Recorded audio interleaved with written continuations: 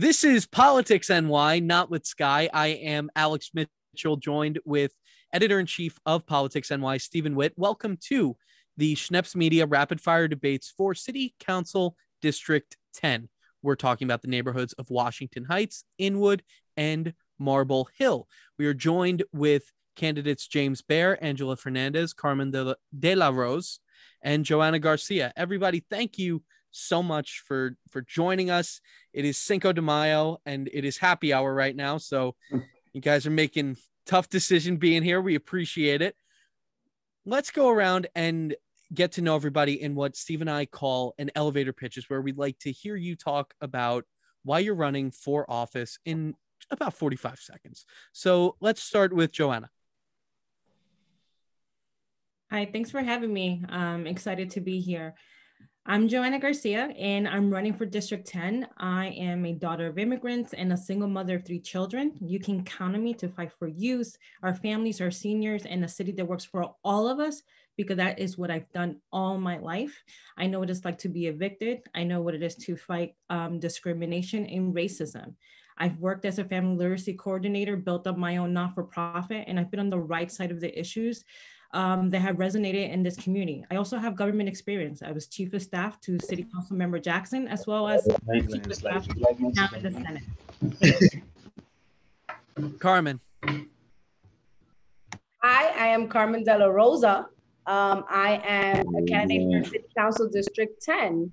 And I'm running because Washington Heights, Inwood, and Marble Hill are the communities that I know and love. I grew up here. I immigrated here from the Dominican Republic as a baby, and then grew up here and raising my children, my daughter here, my family here. This is the community that has seen me grow up, and it's a community that has historically been left behind by government. In the last 4 years, I've served this community as the New York State Assembly member, delivering for our community everything from historic rent laws that protect tenants, to moving forward an agenda that protects immigrants, protects workers. I'm looking forward to bringing that same fight, that same spirit to the City Council in 2022 to make sure that the voices of the most vulnerable in our community are always prioritized. Thank you, Angela. Thank you so much for having me. My name is Angela Fernandez. I'm running for District 10. My mother worked in factories. She's from the Dominican Republic, and she worked in factories to produce the only lawyer in the family. I myself worked as a super while I was at Columbia Law School. The value she taught me when I graduated was when you have a powerful tool like that law degree, you have to use it to uplift your community, which is what I have been doing for the last 3 decades. I ran an immigrants' rights organization for 10 years, preventing the deportation of thousands of our neighbors, helping tens of thousands of our neighbors become US citizens, and hand in hand with the most marginalized in our community, immigrants with criminal convictions. We fought and created the sanctuary laws that exist in the city today that became a model across the country. I was the New York State Commissioner for the Division of Human Rights, leading a 200-person agency made up of investigators, lawyers, and administrative law judges, and in less than a year was able to turn that agency around, leading to a 25% increase in monetary damages for people who had been discriminated against. We need a city council member that understands the interplay between social justice movements and government law and implementation of these laws so that we can have a much stronger district moving forward. Thank you, Angela. James. Hello, everyone. I'm James Behr, and I probably have the most unusual background. I am the child of refugee family from Nazi Germany, Jewish family. I'm very proud of what we've accomplished coming here penniless, escaping. No one feels more strongly about protecting everyone's human rights than I do. I am a professor, I'm an attorney, I am a journalist, I am an author of America on the Verge, which years ago started talking about many of these progressive ideas before anyone else did. We have a disaster in the city. We need a change of the guard. We don't need incumbents and we don't need establishment. The situation has collapsed. Close to 1 million out of work, terrible deficits, a city that's going to take years to recover from COVID. We need some really innovative ideas. I am a history fan. Franklin Roosevelt, the New Deal, we're going to have to start talking about some very, very sophisticated new ideas to recover. We can't go with the same old playbook as we have for the last few years. The education system has collapsed. We need major change, and I'm the guy who's going to do it if I get elected. Thank you, James. And now let's jump right into some of the issues. Steve, do you have a question that you want to kick us off with? I'd like to know from each of you, when you get to the city council, what is the one issue the number one issue that you want to confront for the district that you feel needs to be confronted? Okay, and we're going to send it right back in the order, the reverse order, which we started. So James, we'll start with you. And again, just so we could cover as much ground as possible in this hour, we ask you to keep your responses between 1 and 2 minutes. Thank you. Where do we start? We have such a mess. The economy is in shambles. We're going to have to recover. We're going to have to rebuild the image of the city. We have to make sure people are healthy. The school system is in terrible shape. First thing is about the economy. Okay, it's going to take longer to get the quarter million jobs that have been lost because the tourism situation is shut down. Now, that's one of the things we have to do. Bring the tourists back, starting with creating a whole citywide system of cleaning everything up. Ultraviolet air filters everywhere in the city, from subway to schoolrooms. We should have been doing this a year ago. We should proudly have plaques in all kinds of stores proudly saying, New York City, we are the safest city in the country. Bring back the tourists, bring back the jobs. We need to have help out the mom and pop stores. The schools are in bad shape. I'm a professor, and one of the things I want to do is to completely restructure the school system. One of the biggest disgraces and racist forms that we deal with in the city is graduating people from high school who don't even know how to read and write or barely struggle, okay? Providing jobs, giving people a fair chance in life, not having them start out with 2 strikes already. So there's too many things we have to do. I have a huge amount of environmental plans, including making sure I have a 10-year plan where I want to get solar panels and batteries on every rooftop in the city, and I want them built in the city. We're talking about restructuring our cities that we're not so dependent on tourism and recessions. So there's many things I want to do, and I welcome everyone looking at my website, behrforcitycouncil.org. That's BEHR. And you're going to see the deepest candidate who has the most diverse ideas and the deepest ideas. No 10-second sound bites, no cliches. I have plans, and I'm going to do everything I can to change things. And one more thing, if I get elected, everyone's going to be able to walk in my office and talk, okay? I'm not going to be hiding like politicians tend to do. I want to hear from the community. We need to change the whole way things are done. Thank you. Angela.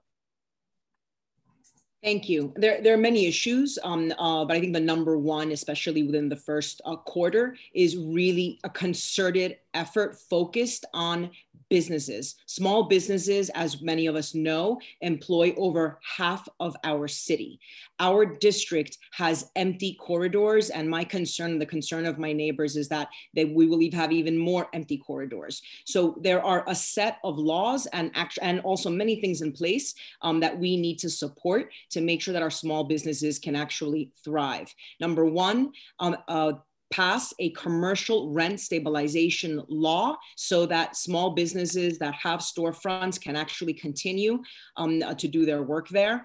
Secondly, we need to ensure that we are not sending agencies in to fine our small businesses to death. We need to be able to actually restructure our agencies to provide support for our small businesses. And thirdly, we need to also provide funding to our small businesses. We have a very large budget. It's a $90 billion budget. And I actually propose that we actually provide grants to key small businesses so that they can actually make this transition from the pandemic right now to our post-pandemic. Thank you. Thank you. Carmen. Thank you so much. COVID recovery is in the forefront of all of our minds. I firmly believe that the road to recovery has already started, both on the state and on the city level. We've already begun programs to deal with recovery post-COVID. It's going to take creative, innovative ideas to make sure that our communities address issues that have been historically happening in Upper Manhattan. And one of those issues, the one that I hope to tackle in the first quarter and throughout the term really, is displacement. Our community displacement, both of small businesses and residential displacement, is rampant. We see predatory landlords, predatory speculation happening. We know that there was a rezoning that was recently passed in the district. And we know that we continue to see the symptoms of displacement taking over our community. So I look forward to sitting on the housing committee, on the finance committee, and making sure that we are taking a good look at the Inwood NYC plan to make sure that we can undo some of the harms that are included there. Johanna. Thank you. So first, I want to challenge James on saying both that he has the most diverse and in-depth platform. I encourage voters to go look at my platform, but also, small business is important, and I definitely support the Small Business Survival Act, as well as making sure that our businesses have every opportunity of surviving.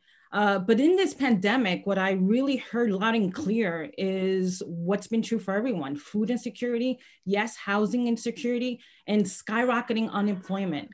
So we need to make sure we have a plan in COVID recovery that does create more jobs. We need to make sure that we address food insecurity, and we need to make sure that people don't feel that they're insecure or about to lose their homes.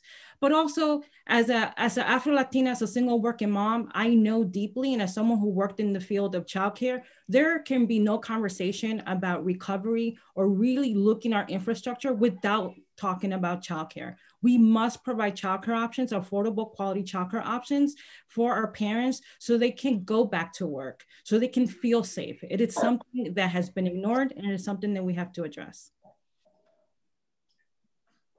Well, thank you all. Steve, I believe you have another question that's very relevant to recent news as far as education goes. I have a couple questions with education, but one question I would like to know, and Alex had piggybacked, is there's been a question regarding the specialized high school entrance exam and the gifted and talented program. And the schools are underrepresented with Latino and the Black communities. Do you believe in the gifted and talented program? Do you think it should be expanded or gotten rid of in the district? And what do you think of the SHSAT test to get into specialized high schools? And I'm also going to tack on one more. Oh. What do you think of snow days no longer being a part of the DOE? Carmen, let's start with you and then go to Angela. As a mother of a 6-year-old, absolutely we need snow days. Okay, so let me answer that one first. I wholeheartedly endorse snow days. We all need them. Teachers need them. We need the moment to relax and play in the snow. As far as gifted and talented, in our district, we actually haven't had a lot of access to gifted and talented programs in the district. I personally don't support the gifted and talented programs. I think they're a way of continuing to segregate our school system. We should be working to have a school system that lifts all boats together, that allows, for example, special attention to our special education students who need that one-on-one attention, as well as our English language learners who are often left behind. And this is the district where a lot of this is still happening. So I would prefer that we invest in providing extra help and extra resources to lift all boats together. As far as the specialized high school entrance exam, I would be in favor of actually doing away with it.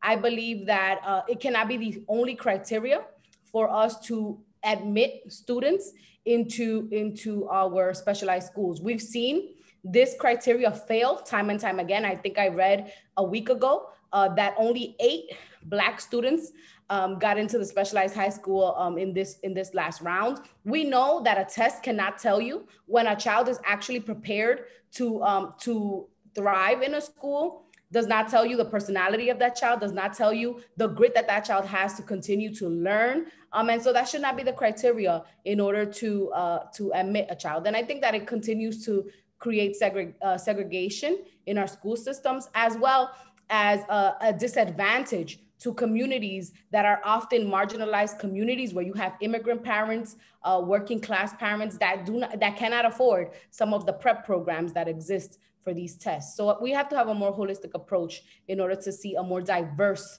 school system in the specialized high schools and in general. Thank you. Angela. So I agree with Carmen. Snow days are absolutely necessary. When there is a blizzard outside, the motivation to get in front of a Zoom is, not going to be high for a lot of people. So I think just automatically, it's presenting something that's not going to be very enforceable. I am someone who has always struggled with test taking. And I am also someone who entered the public school system not knowing English and with no ESL support at all. And I also remember the first time that the Gifted and Talented program was introduced into the school system. And I remember distinctly what it felt like to have just a handful of kids chosen in a classroom because they were deemed smarter. And so I just think that all of that is actually quite damaging. So and there are many different ways that all people are intelligent. And so to quote a mayoral candidate, Diane Morales, all New York City children are gifted and talented. And we need to orient our entire education system with that understanding. And so I would do away with gifted and talented, and I would do away with the specialized tests, and ensure that we are restructuring our schools so that all learning capabilities, all learning styles are actually honored as we graduate our students into the world. Thank you. Johanna. Hi, this question is an interesting question for me because I am an education activist. I've actually worked a great deal around public education policy.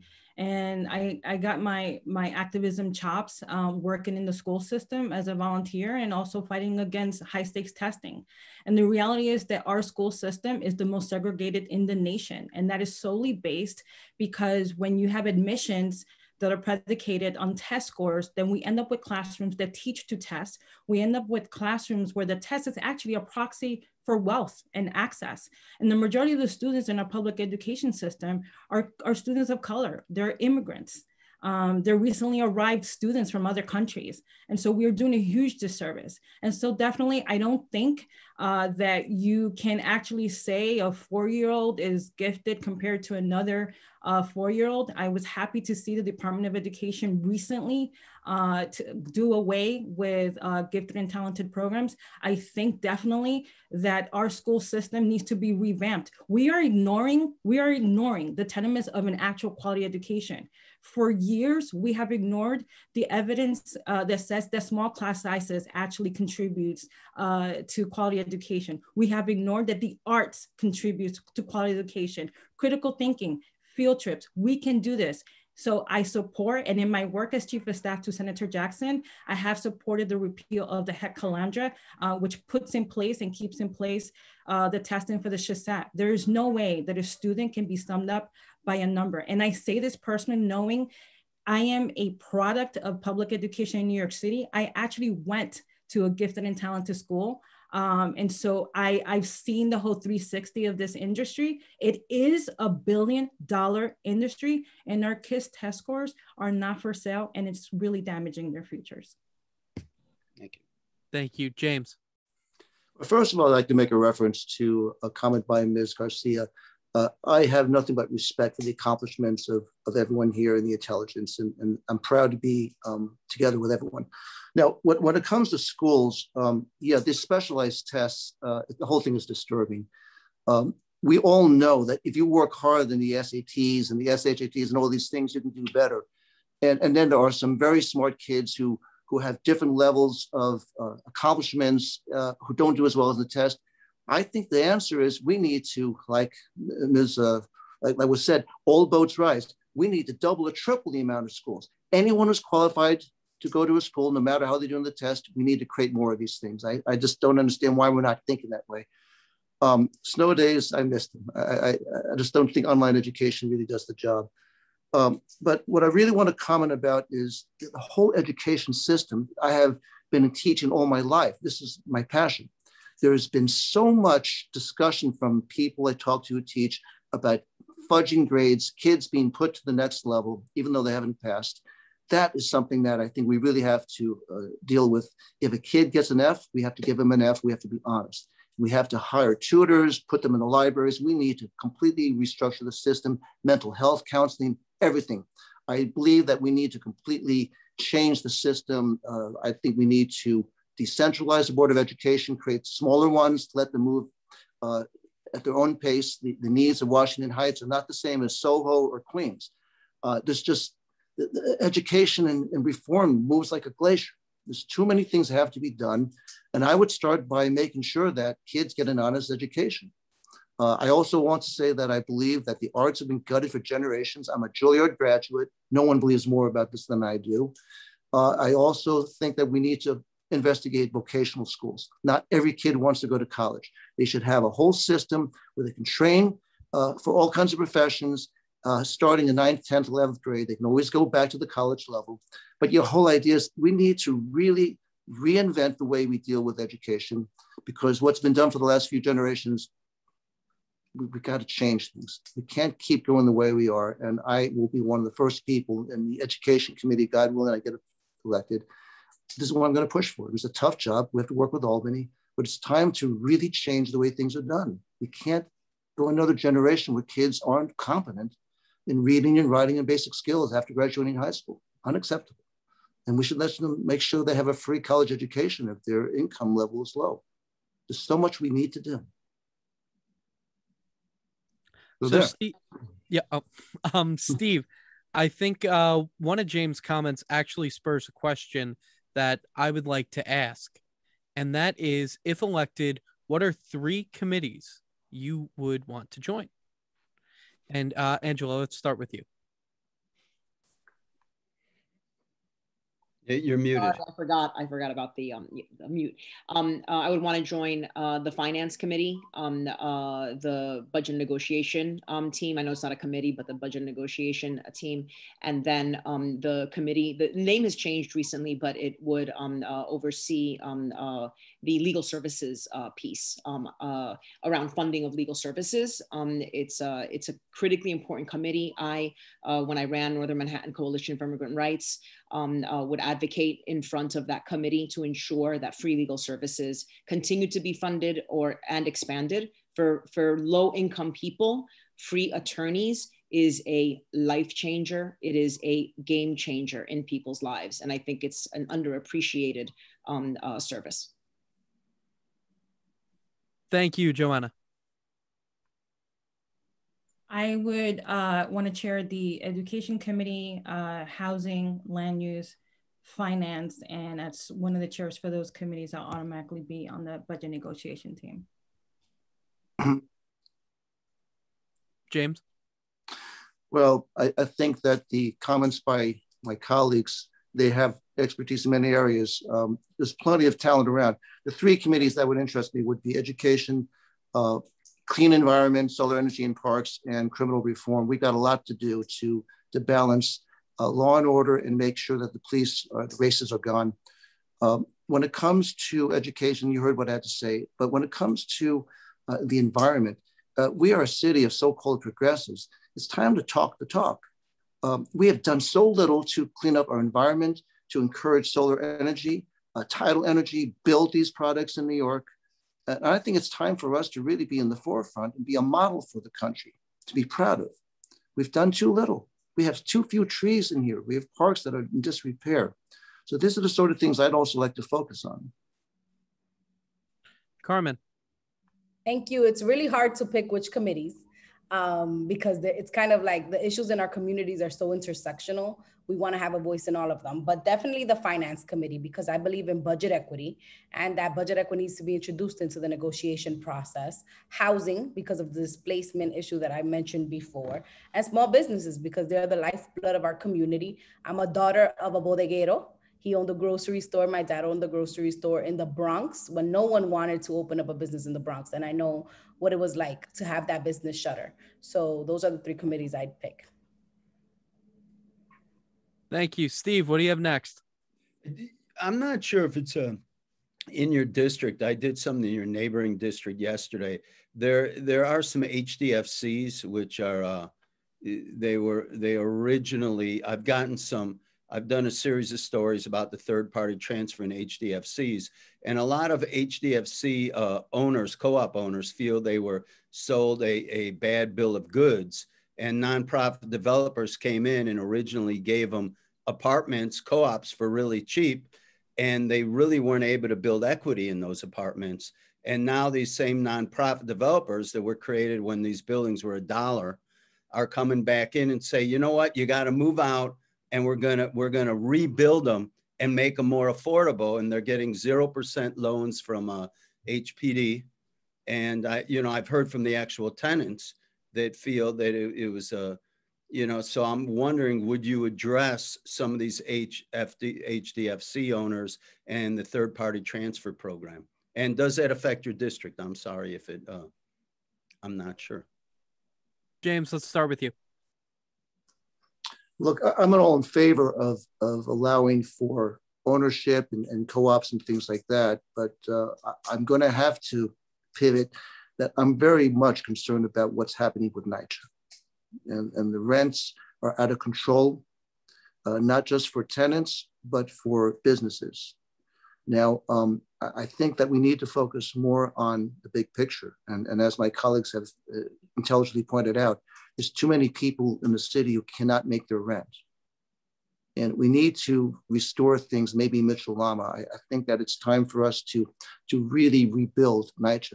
Politicians have been talking about this for years. And now that we have a friendly White House for a change, God bless, we need to get some money pumped into NYCHA. I think it's an outrage that people are going without hot water and mold is growing in those buildings. There are plenty of non-NYCHA buildings where the same thing is happening. And that's what I think has to be more our focus. We have too much red tape in the city. We have too many bureaucrats. We have too many problems. We can't go with the establishment. I'm the non-establishment guy who wants to think out of the box. More of the same thing, more of the same solutions that have been tried for the last generation or two. We're going to have the same disgrace 20, 30 years from now. But I want to start with NYCHA. I think it's incredible that people living like that and how politicians and incumbents and establishment have allowed this to go on. It's got to end. Johanna. Answering the question about Till and HDFC, if you were hosting District 7, then I know that's a huge issue in that neighboring district.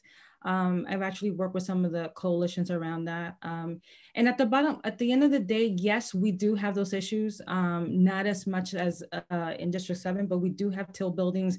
We do have a few HDFCs in District 10. And they were sold a bad bag of goods. They were told something and then they were swindled in terms of maintenance, and the regulations behind it really do not allow for empowering the tenants to take control. And also it interferes with gaining generational wealth. And that's especially true with Till.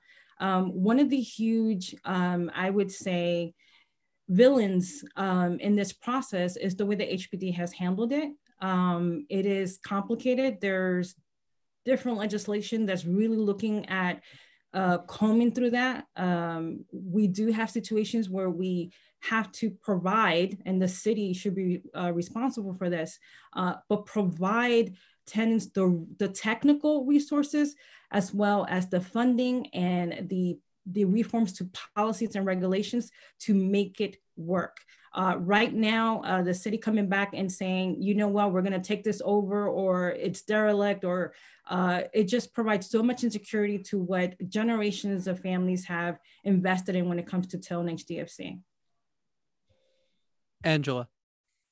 I would agree with what Johanna said. I mean, the third-party transfers we know has been happening quite a bit in Brooklyn and also in District 7. But what the orientation, the approach, I think, of any city council member and mayor has to be: what tools do we need to strengthen to ensure that people who are in their homes, like folks who have apartments and HDFC apartments can actually not only stay, but thrive. So I would be a number one advocate in ensuring that we do not implement or enforce laws or policies that actually can have people continuing to live in housing stock that is not of the best quality or at risk of losing their homes, especially when they themselves are also the owners, or even if they're not the owners, but just but you understand what I mean on that. Carmen. Thank you so much for the question. There absolutely is a need to address TIL and HDFCs and what's happened to these tenants in District 10. I've worked personally with a few TIL buildings that were in the process of becoming HDFCs and were not able to get there because of the third-party transfer. And I think the colleagues described it correctly when they said that they sold these tenants a false dream. I believe that it is also an issue of racial justice, because this would not be happening in a community that was not an immigrant, minority communities of color. Where people are being told, here you go, you get to own your own building.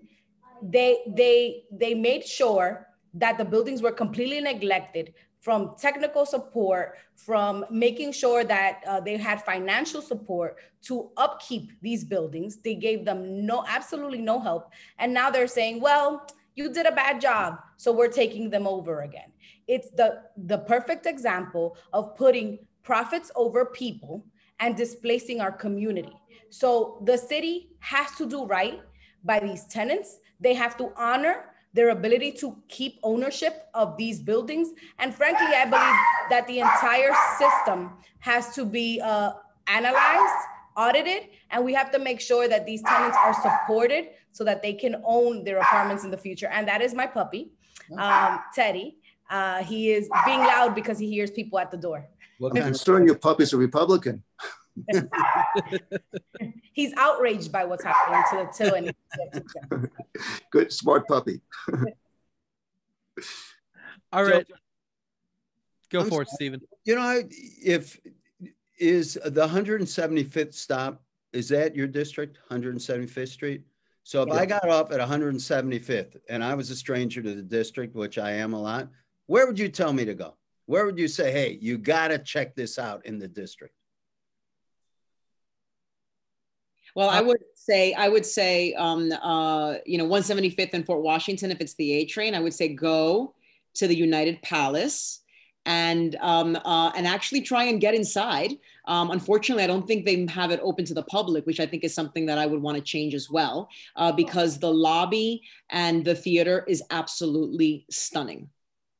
It's a gem in our community. And it's closed, right? It's an architectural gem. And then right next to it, a plaza with a farmer's market that throughout the summer, on Sunday, all afternoon and evening, you have great music. It's actually a tremendous space for senior citizens. A lot of seniors are out there dancing in the plaza all Sunday afternoon. So make sure you come on a Sunday. It's just started this last Sunday and will continue through until October. You definitely should come up on a Sunday afternoon, 175th Street, and then walk over to the plaza right next to the United Palace and do some dancing. Thank you. I would say come with an empty stomach and stop by El Malecón, which has famous Dominican cuisine, and then you can take a walk to the High Bridge Park and walk the High Bridge. It's beautiful, kind of hidden treasure that links Upper Manhattan and the Bronx. And you'll be able to walk the calories off there. Yeah. I would invite you, so that's 2 blocks away from where I was born and raised. So I would tell you to text me so I can meet you. I'll show you where I went to school, elementary school, and make sure you go to J. Hood Park, where you can have a beautiful view of the George Washington Bridge and the water. And then I'll ask you to walk up a block to my mother's house so you can have some arroz con pollo with frijoles. Yeah, I agree with the Assemblywoman, by the way. I like that restaurant very much. Ask for the pollo con horno, okay? Chicken or cebolla, the onions. The restaurants there, it's so wonderful. And the pastry shops. Walk west and go down to the river. And you see why we like to live here. Go to the White House, and then walk south all the way to 145th Street and Riverside Park. It's just the most wonderful stroll in the city. If I might deviate, go north. We still have primal forests as they were 500 years ago. It's one of the most hidden treasures in the very northernmost part of the city. So anyway, sorry for going too far north for you guys. Oh, it's okay. What neighborhood is that? Where it's really woodsy? Inwood, Indian Road. Yeah, you'll see the big C for Columbia, Dyckman Stadium, that whole area. It's a lot of fun. And I love Twin Donuts too, by the way. I've actually heard a lot about the Dominican restaurants in your district. Oh yeah, you can't go wrong. They're all great. Do that one day. I like that. You may have to go on a diet afterwards though. The pastry shops especially. Oh, they're incredible. Oh. James, to speak to what you're saying, I actually I used to live in Riverdale for a point. I would play tennis at Inwood Hill Park. And it was beautiful. I love the drive down, coming over the bridge. You see the sea on Columbia, something really, really cool. As you can tell, we're starting to get into the more light and fun end of our debate, which is why I'm about to ask you next, whenever the city does legitimately fully reopen, what is a notorious tourist activity that you are going to shamelessly do? Me? Okay. Well, first of all, we need to bring the tourists back, and we should take a page out of the 1970s. I love New York. Remember that campaign? Look, among the other things, I'm also a composer. I miss going to Carnegie Hall. I miss going to Lincoln Center. I miss the plays. I don't miss taking the subway downtown, but those are the sort of things that make New York wonderful and special. And we've got to take care of the artistic community. I mean, it's a tragedy. I'm a Juilliard graduate as well. I joke, I have 2 JDs, a Juilliard degree and a Juris Doctor. Can you imagine the tragedy of being a ballerina, of being in an orchestra, and they lost a year of their life? And I want to go back to the ballet. That is this everything was beautiful in the ballet. Remember that from Chorus Line? Yeah, this is what makes New York special. We're going to bring it back. We need to have our government work hard with the Broadway producers in the industry to bring back all the tourists, because that's what makes our city wonderful. It's a tragic loss, but we'll get it back. And our city government needs to push really hard about these things and cooperate with the artistic community, get government support and funding for the theaters that have been shut down for a year, and work with the Broadway producers and theaters to get their ideas and innovative ideas. Like maybe we need to have very clean airplanes and work with the airline industries to encourage people to fly back. There's just so much we can do. There's not enough time. I think you're looking for your favorite place here. I mean, where you would go. Hello, I'm from. Who else wants to jump in? I would, so I went to LaGuardia for art, so I have a real hankering for the art, and I agree it has taken one of the biggest hits in tourism. So I would have torture my kids and go to every art museum there is. I can spend days in art museums, but they'll probably push me towards seeing at least one movie. Because What's a movie? What's a movie? I forgot. It's been so long. What is the movie? Remember in movie theaters? I guess that, I'm one of those people that never leaves Uptown unless I'm going to Albany. And so for me, one of my favorite things to do is to walk the district. I live in Inwood, so I walk all the way down, and my daughter loves the parks. So we visit the different playgrounds, the playgrounds in Inwood Hill. We go over to Fort Triumph. There's a beautiful renovated Jacob Javits playground. I'm just looking forward to doing those things, eating some ice cream along the way, and talk to folks. Like, I just miss the camaraderie and the peace that walking gives. But if I had to do a really touristy thing, I'd probably go back down to Times Square. I haven't been there in a while. You wouldn't like what you see. I know it sounds, I'm going to bring up dancing again, but Lincoln Center has, you know, kind of just a Latin dancing from all different countries in South America on certain Saturdays in the summer. And it's a lot of fun. So when that gets back up and running, I'm going to definitely want to do that. But there's, you know, also live music in our district as well. That I got a peek of one in someone's apartment.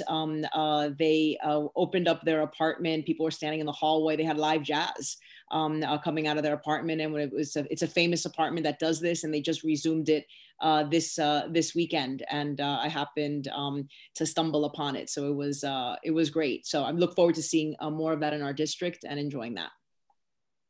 So what is something that you want people to know about your district that they might not know just by thinking of Upper Manhattan? And this is in no particular order, by the way. So anybody, yeah, I would like to say that in Northern Manhattan, it's a vibe. And it's a vibe that, unfortunately, I feel that downtown, the further downtown, has kind of lost that. It's a vibe that is like, when you walk around, you feel like, oh yeah, this is the New York, you know, that I've always known as a kid, and it's a great thing.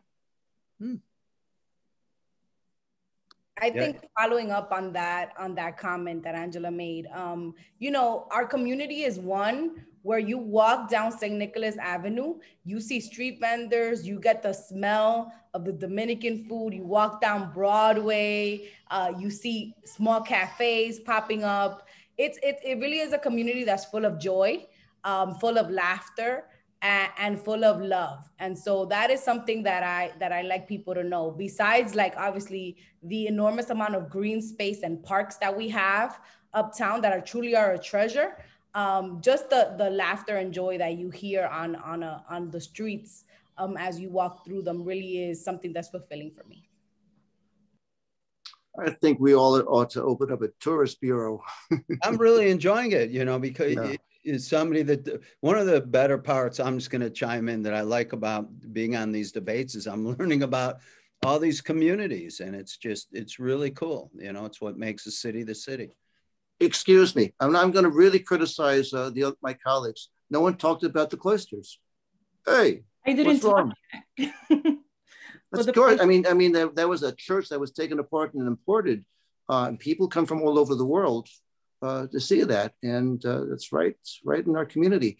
We have the most beautiful views of the Hudson in that estate that was graciously given to the city by the Rockefellers in the 1930s. That's probably the first place to go.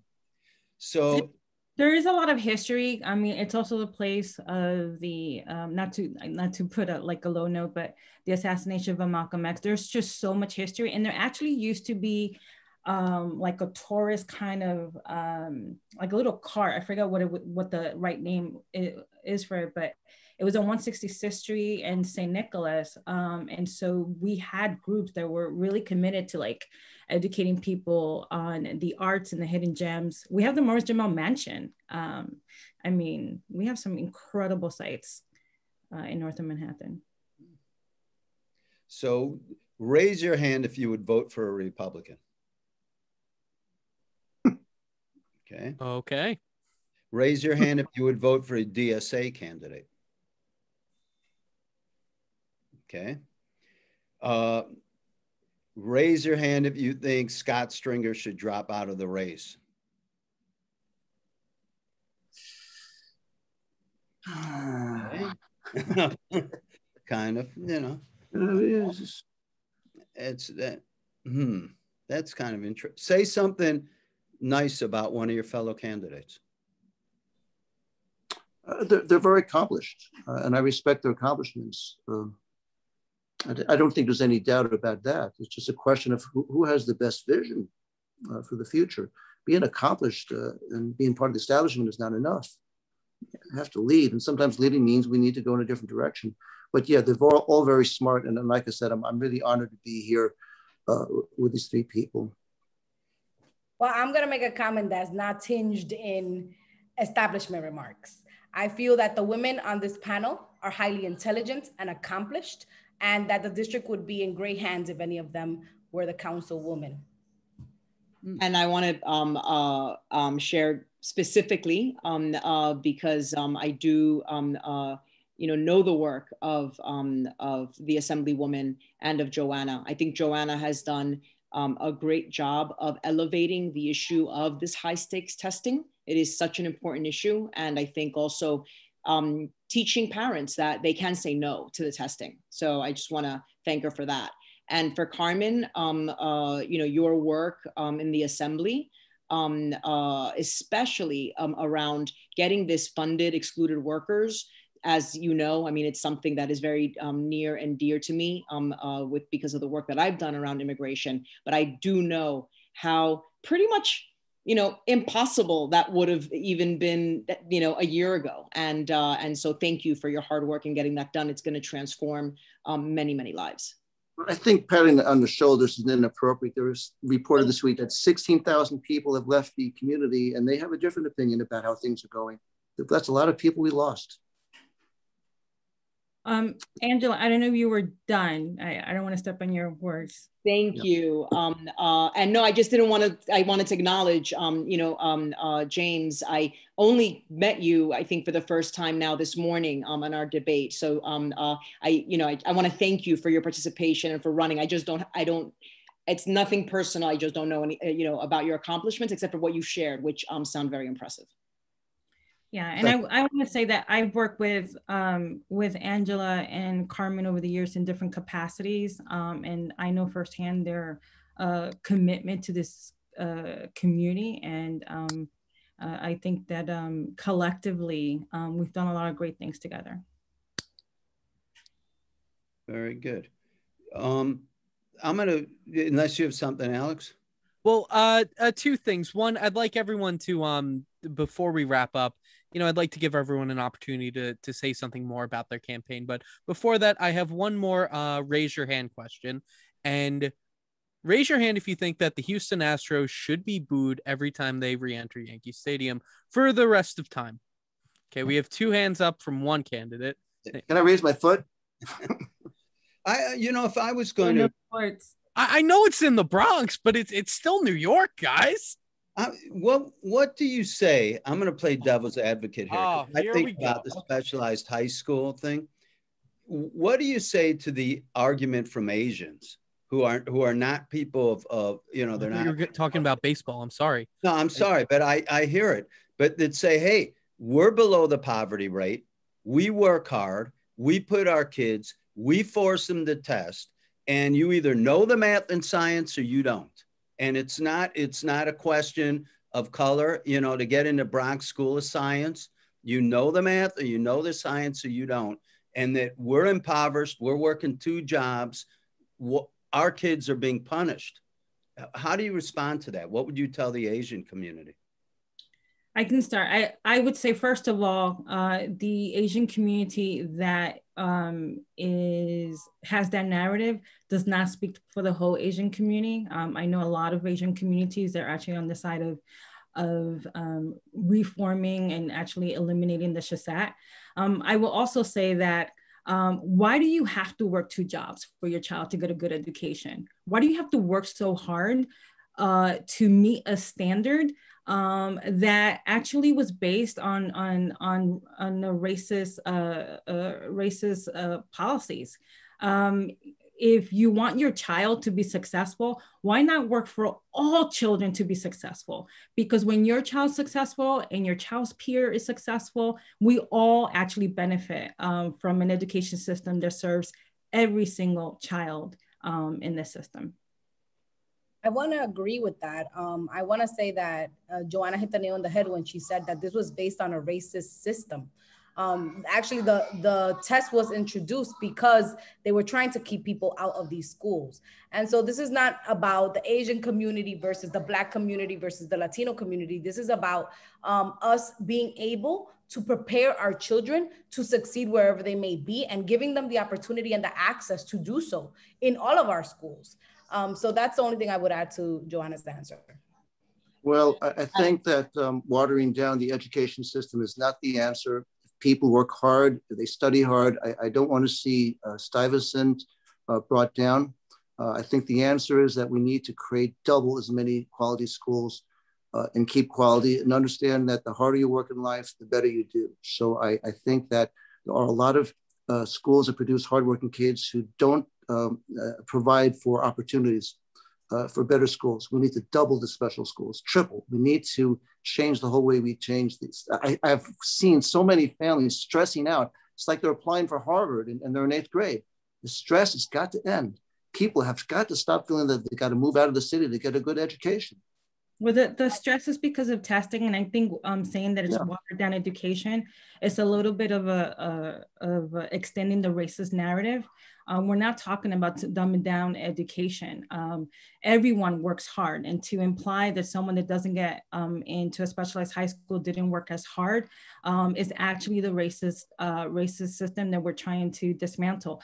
The schools in the Bronx that don't ever have a student end up in the specialized high schools, we're ignoring that they're under-resourced, they're overcrowded, they don't have the right services, they don't have a counselor, or maybe if they do, it's more than 800 to 1. And then we're not comparing it to the kind of public educations that are in wealthier zip codes where there are smaller classrooms and there are more resources. We're also not taking into account that we have parents that have deep pockets that can access the kind of tutoring that passes the SHSAT. One thing that's a fact about the specialized high school exam, you cannot pass that test without getting supplemental tutoring outside of what you're learning in the classroom. It is not a reflection of what you're learning in the classroom. Well, I don't think it's disingenuous to even imply racism. Don't tell me about racism when half of my family was murdered. I simply am saying that we need to change the whole system and give everyone equal access. I think that there is something unfair that the people with more money can afford those books and afford those training programs. I completely disagree with that. I'm simply saying that I want Stuyvesant to remain a top quality school, and I want to double the effort and the number of schools that kids go to. There's nothing about racism. It's about making sure that the schools that are not performing are doing their job. I agree with that. Yeah. Angela? No, I believe that number one, that the Asian community is incredibly diverse. So I think to even kind of propose that question, that's, that is actually not taking into account the entire community and how they feel and how they see what needs to be done to get into a good school. But definitely, I agree with Johanna, and I agree with what Carmen has said. There is absolutely no reason why we should put this kind of level of stress on families and on children who some of them commit suicide as a result to get into Dike, quote, good school. Yes, of course. Yes, Stuyvesant's a great school for certain measurements. Brock Science is a great school for certain measurements, but there are excellent math and science schools in New York City that do not require having to go through this level of stress to get in. And we have to create a system. I mean, let's look at Scarsdale. Scarsdale's per pupil funding is, well, when I looked at it maybe 10 years ago, was $40,000. I'm sure it's much higher now, $50,000. Whereas the per pupil funding for New York City schools, when I looked at it back then, was about $12,000 per year. So, if we really want to talk about this, let's talk about the embedded racism and classism in our governmental system and in our public school system. We have to have a very straight conversation about that. And until we do, we're going to keep falling into the same traps around these conversations. Yet, when you mentioned Scarsdale, I'm just going to conversate. Yeah. When you talk about Scarsdale, there's charter schools in Harlem in some of the poorest neighborhoods of New York City where their testing is better than the kids in Scarsdale. So do you oppose charter schools? I think that the charter school movement has done a disservice. But I do support communities that want to use the charter school tool as a way to open a community school. But no, we have to look at Success Academy. Success Academy has serious problems. We can't just look at scores test scores as the only way to measure whether a school is actually performing and serving its students. Success Academy may have great scores, but they're rife with pushing special ed kids out of their schools, rife with pushing ESL kids out of their school, and horrible disciplinary problems where they take their children over to the police department if the parent doesn't come and pick them up because they say that's the rules. But that to me is an abdication of your responsibility as a school to just take a child and drop them off at a police department.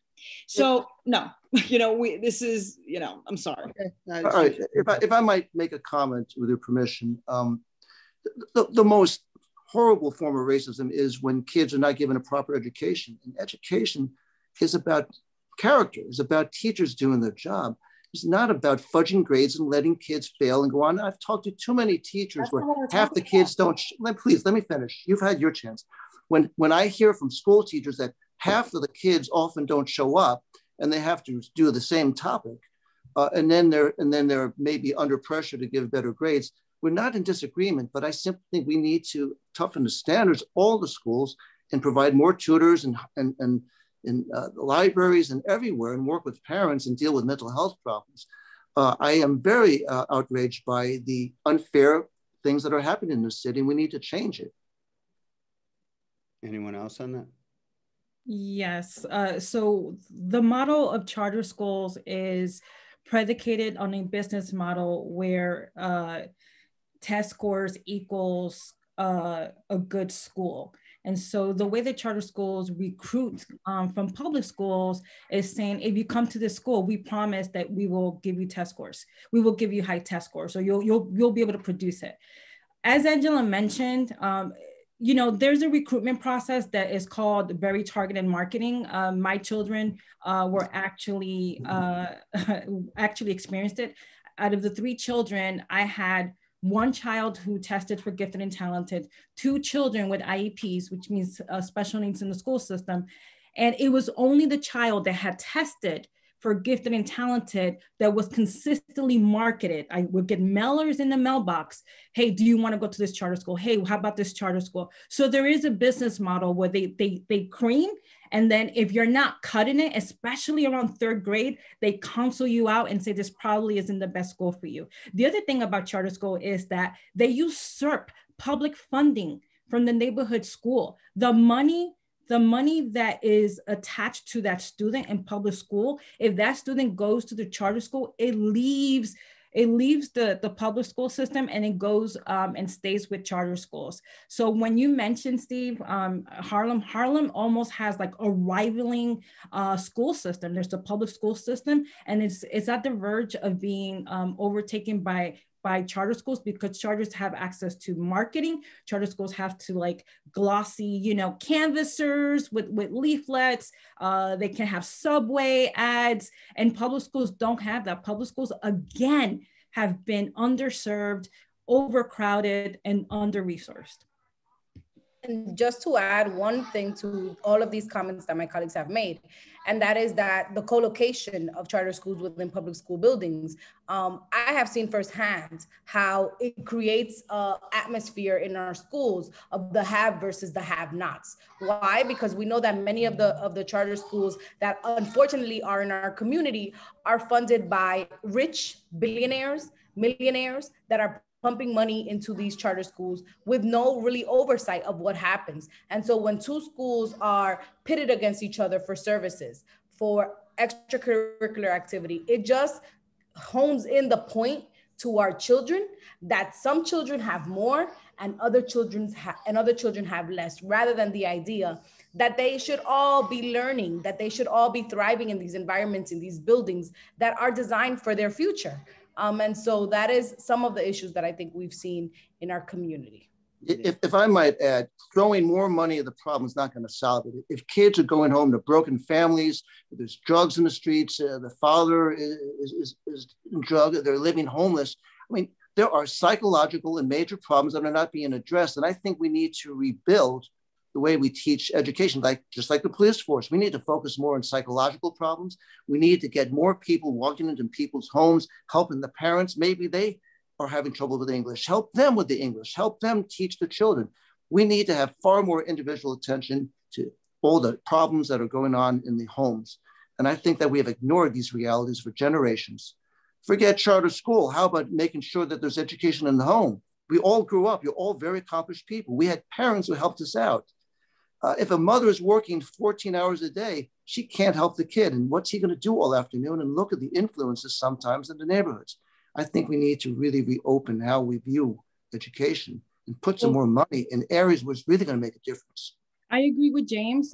That's why it's so important. And there's been a big push for something that's called community schools. Community schools are like school communities where you have everything. You have a school based health clinic, you have social workers, you just have wraparound services, not just supporting the student in the classroom, but the dynamics of the family. And I actually walked 150 miles to Albany to make sure that we got the funding that was owed to our schools. And it is our hope. And yes, accountability for those dollars that we got. We got more than $4 billion for our schools. We got money from the federal government, and we have to make sure that there's accountability to using that money to support our families. The mayor proposed a $98.6 billion budget. Do you think it was bloated at all? It's bigger than the entire state of Florida. Do you think that there could be some fat trimmed from that? God, of course there can be. There's just so much bureaucracy. And there's so many changes that have to be made. I mean, I think that if I'm elected to city council, we're going to have some blue ribbon commissions and see how much money is being wasted. We need more teachers and less people in administration. But that's just the tip of the iceberg. Well, I would say that I think part of the reason for that bloating, or what perceived bloating, is that there was an infusion of federal dollars that came into the state for COVID relief, and the state passed that money directly to, like Johanna mentioned in the previous comment, to, for example, the Department of Education. The state didn't touch that money. The state passed it right through. And the state had a $212 billion budget. You're in the assembly? Yes. That was a record budget. Yes. It was a record budget, but we are confronting a historic crisis with the COVID-19 pandemic. $1 billion was put towards small businesses. Angela mentioned earlier, we passed the first in the nation fund for excluded workers. We made sure that there was money being put into our healthcare system, our health and hospitals, our nursing homes, right? So there's so much in this crisis that involves not only the economics of the state and the city, but also investing into communities that for decades have not been invested into. So it seems that way, but given the financial crisis that we're in, that money is needed in order to advance recovery. Steve, I really wish that you asked this series of questions like 20 minutes sooner. Unfortunately, we do have to wrap. We could have saved the Houston Astros question for later. Yeah, I'm sorry. It was I really enjoyed the conversation. You're all, my hat off to all of you. You're involved. You're, mothers and fathers and good, and I'm going to be up there to eat one day. So maybe even this Absolutely. week. Steve, I'll join you for that. Absolutely. Thank you everyone for joining our Schneps Media rapid fire debates. Steve and I are going to be back in what appears to be 23 minutes with the Bronx's District 11. I know. Again, thank you all so much. Really appreciated the spirit towards the end, and best of luck to all of you. Thank you. Thank you. Thank you.